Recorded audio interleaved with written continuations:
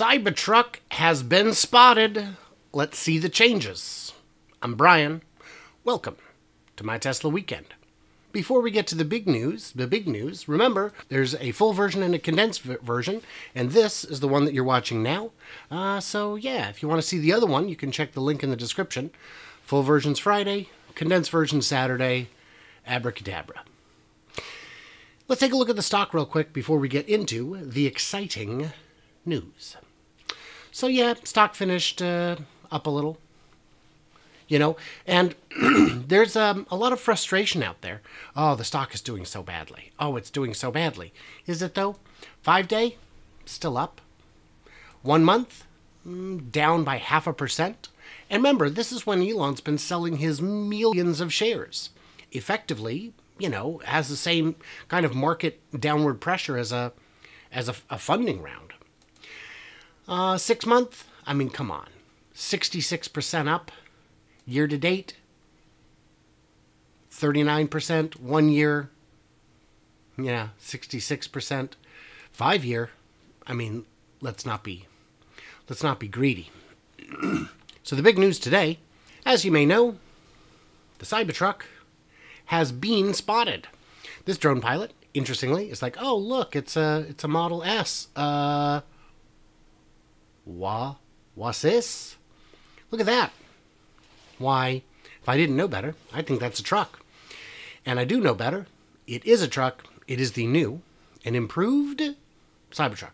By the way, if you have thoughts and comments on this, pretty please leave them in the comments so we can chat about them at the end. Leave them in the chat. If you put them in the comments, I can still respond to you later. You know what you're doing. So, let's talk about it real quick. Sawyer Merritt went ahead and grabbed these pictures. So let's look at them up close and spot the differences. So the first obvious difference is this blue tape. Gaffer tape is the best. No, I joke. So some big changes. Can you spot them? It has mirrors now, which is a requirement. It has a massive wiper blade. More of what I'm calling a wiper katana. Because that thing... Oh, I hope there's aftermarket ones because that looks like a $300 wiper blade. Also, the glass is now curved. Curved on the front, curved on the sides. And there is a practical reason for that. Flat glass blinds people. And if you have flat glass, someone will always, on a sunny day, have the sun directly on them. So, it is, it is a necessity. It looked cool, whether or not it was. The hood appears a little bit shorter than before. The bed may look a little shorter. It looks a little shorter to me, but it could be that it tucks under and we just don't see as well. Not sure. Not sure. Bringing the size down a hair, I think would, well, it would improve cost for sure. It would improve weight for sure. And it might improve adoption among recreational users, weekend warriors. Yeah, you can see it's got a curve along the top as well. This part remains flat. That's fine. And the door handles are gone. And the hubcaps have been removed. I don't think that's an issue. It appears that the sail storage did not come to pass. And I don't think that was critical. I think that was a neat design element, but I think the added complexity does not justify it. Oh, MD Hofsty thinks that this is not a 40-inch wiper blade, but a pair of 20 inches.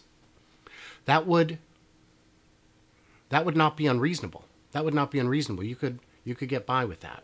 This shot, you can see the headlights have been moved down, which I think any car in front of you would appreciate. They may still have the LED, perhaps as a fog light or a showpiece. Tough to say. Impossible, really, but you can better see that the side windows are now indeed curved. That's really all you can see from that picture. This is, traditionally, CyberTruck's, in my opinion, worst angle, and I think it looks slightly better from this angle.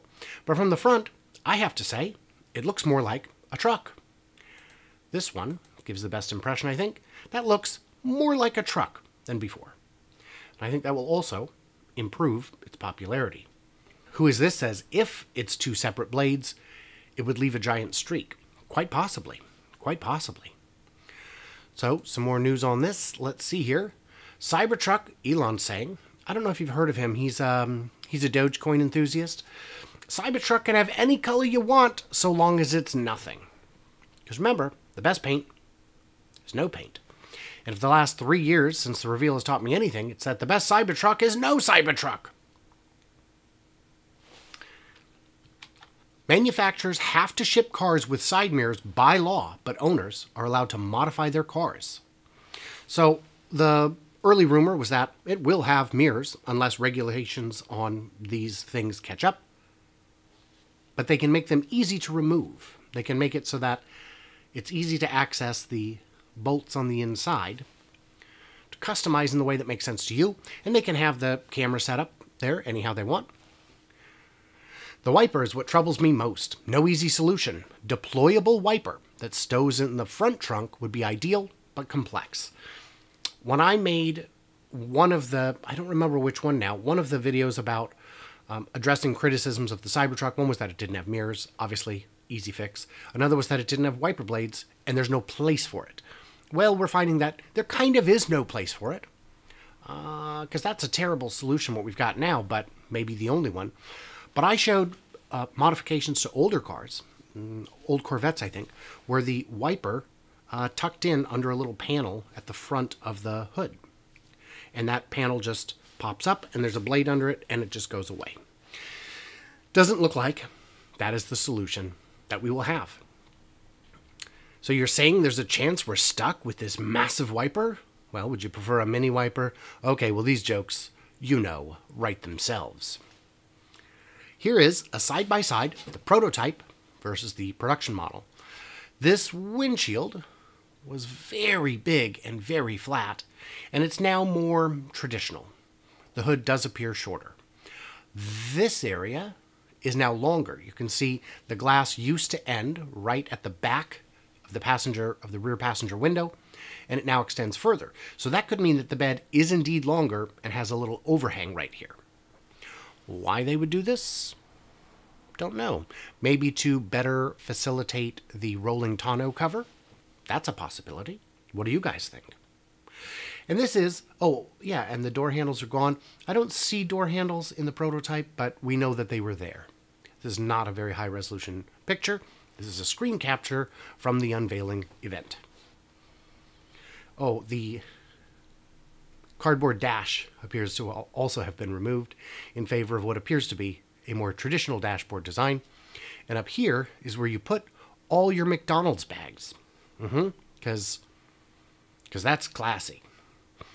That's where you put your loose change. That way, when you stomp on it, you can have coins in your face. It's similar to making it rain, but with hail. So now we know from last week, initial production will be the 4-motor variant with independent, ultra-fast torque response, etc. And could it turn like a tank? Well, not just like a tank. It can drive diagonally, like a crab. Now, diagonal driving is pretty easy to understand.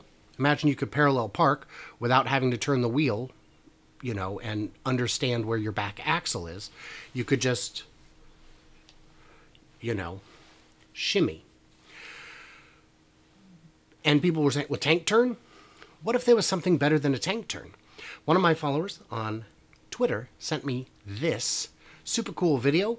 This is from 15 years ago. This is a prototype Jeep. Why can't you make that, Jeep? That's beautiful. If the wheels could turn that far, you could get a 0-point turn. Like that. You could do that on pavement without safety concerns. Now, you'd chew up your tires a little bit, but you could do it. And even if they don't turn that far, and I don't think they will turn that far, that was pretty extreme, you could still do some pretty good stuff. That's some pretty good stuff. So why don't we jump right in to the comments. By the way, a quick thank you to my Patreons who get early access, bonus content, and ad-free experience all that good stuff. And by the way, what I've been doing is, rather than re-uploading this whole thing in an ad-free format, I just go live without ads. So when you guys are watching this right now, there's no ads if you're watching it live. And then the condensed version will be on Patreon ad-free, if that's your preference. So, fun, and cool. I was going to put this on in the background. By the way, Chile Al 100.